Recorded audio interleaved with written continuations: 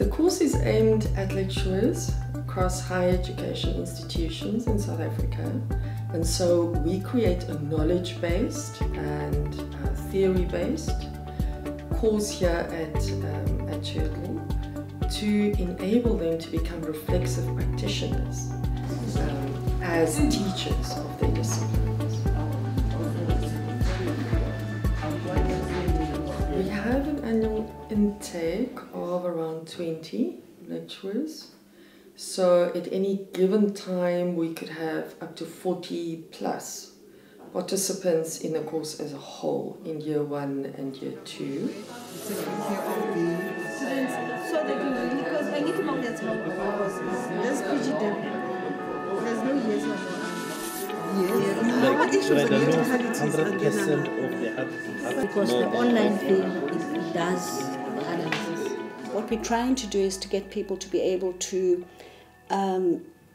we give them the sort of theoretical tools to be able to analyze not only the higher education context, because as Lynn said, the higher education has changed a lot over the decades, but it's changing all the time. You don't have to go into extreme depth on every single question, but I'd like you to think about every question.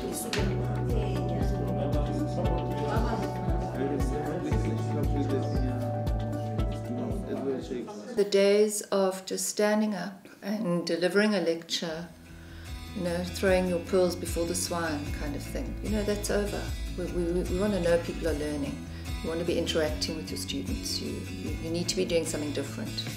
Then after that, I will give it to the quality assurance agencies to analyze, synthesize, and recommend so that we can draw the conclusion what needs to be done by me when I'm teaching in class. I want to know exactly how, what would that relationship be in the context of evaluation. So make that clear in your conceptualizing of the whole evaluation process.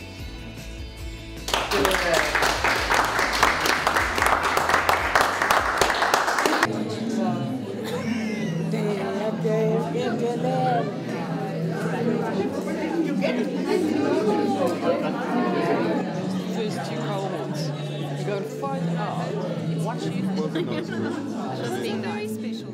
I'm from the University of Venda. We had an option at our institution to do this course with about 3 other universities. But, you know, the word of mouth is also very powerful. I heard from colleagues who have been to Rhodes before that they found this very enriching. On my experience or my teaching experience, basically I had lots of problems, and I realized that I needed formal teaching, you know, experience or training of some sort. I wanted to improve the effectiveness of my tutorials and my interventions with students. So that's what I came with, and I got a chance to throw my ideas into the course, and they were scrutinized, and I came up with better ideas, and I was able to go back to implement what I learned, and yeah.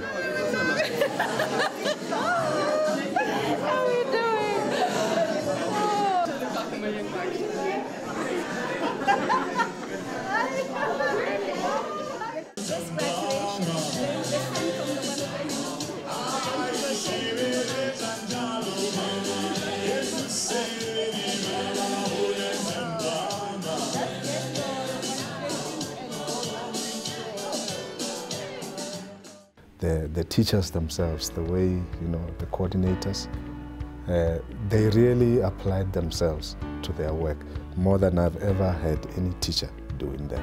And that, I think, it's a great motivation.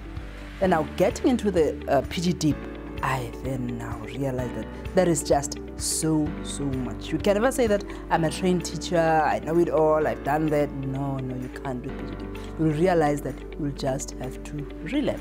And that's how I entitled my portfolio. I entitled it Relearning the Ropes. It was quite rigorous and tough, but it was worth it. it was quite rewarding. I was really happy with what I got.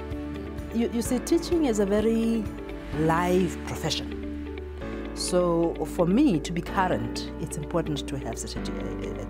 You can't just rely on things that you have done and you think that that's okay. Because teaching, as I've said, it's a living experience. It's full of life.